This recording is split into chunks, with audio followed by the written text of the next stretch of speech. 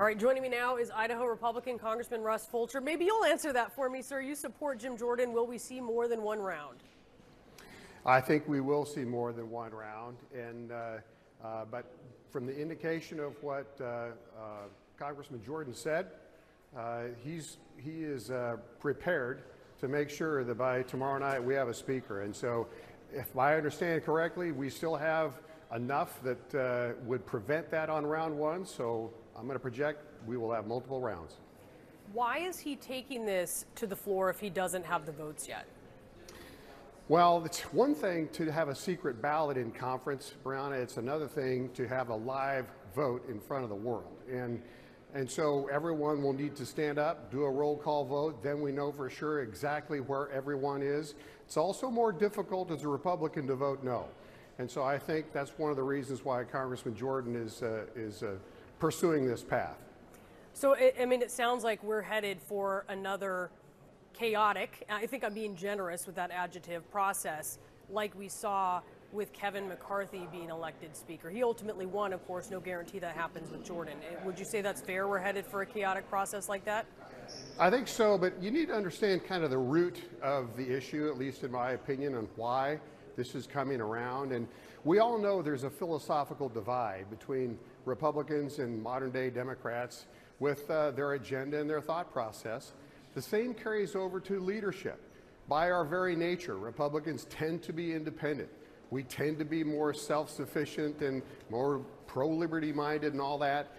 The modern day Democrat, on the other hand, is a little bit more compliant, more suited to big government situations and even to leadership. And so I am not surprised that you see conflict when there's Republican leadership at bay. We're all kind of independent, and that's how this plays out, and one of the reasons why you see the conflict that you do with the Republicans.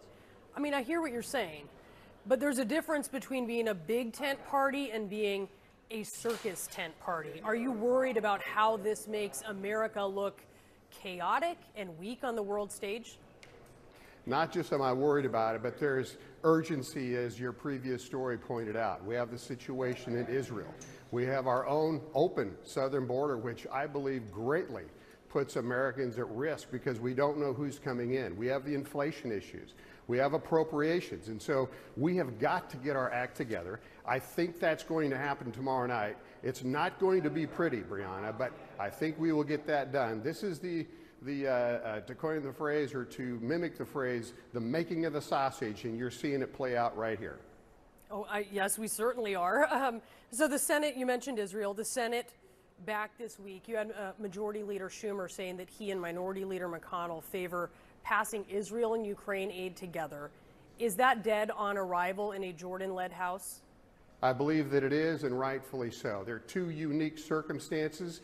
With Israel, we have a very long-standing ally with a memorandum of understanding with the defense package. It's been there for decades. We've got a very established democracy in that Middle East. With Ukraine, totally different situation. We've already sent $113 billion, I believe, to them. There always has been questions about just how democratic their government is. Totally different situation that needs to be carried out and evaluated on their own merits independently. I also want to ask you, Mike Rogers, obviously a key Republican who flipped to support Jordan over the weekend, said they had a couple of conversations and they agreed on the need for Congress to pass a strong defense authorization bill, appropriations to fund our government's vital functions, and other important legislation like the Farm Bill. Should we take that to mean that Jordan is assuring moderate Republicans that he is not going to let the government shut down next month? Yes, if you look at the continuing resolution that Congressman Jordan supported and that I did too, the mandatory spending was held intact. You had your Social Security, your Medicare, your defense, that was all held intact. Veteran spending was all untouched. The cuts came in other areas. It came in across the other bureaucracies and the other agencies. By the conversation with Mr. Rogers, I think you got an indication where a speaker, Jordan, would be, and that's going to prioritize the things that are most important, but also take the cuts. I asked about the shutdown. Is he assuring moderates that he will not let the government shut down next month? Because that is not what you're saying there. No, I don't think so either, and I think that shutdown is going to be on the table. let's face it, we are a very thinly led majority in the House of Representatives versus a majority in the Senate and, of course, in the White House on the opposing party with an opposing agenda. And so I think that shutdown is going to remain on the agenda. All right, Congressman Russ Fulcher, thank you so much for being with us. Thank you.